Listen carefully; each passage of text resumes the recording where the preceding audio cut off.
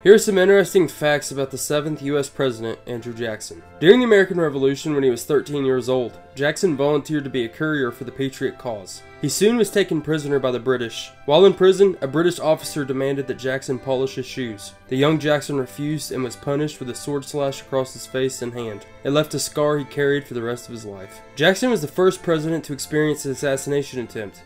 While walking through the streets of DC, a mentally ill man named Richard Lawrence pulled a pistol on Jackson, but the pistol misfired. He then pulled out a second pistol and pulled the trigger, but that one too misfired. Jackson proceeded to charge the man and beat him relentlessly with his cane until the man was wrestled to the ground by the surrounding crowd. Though Jackson is famous for his mistreatment of Native Americans, the president actually adopted 2 Native American boys, one of which was found in his slain mother's arms on a battlefield.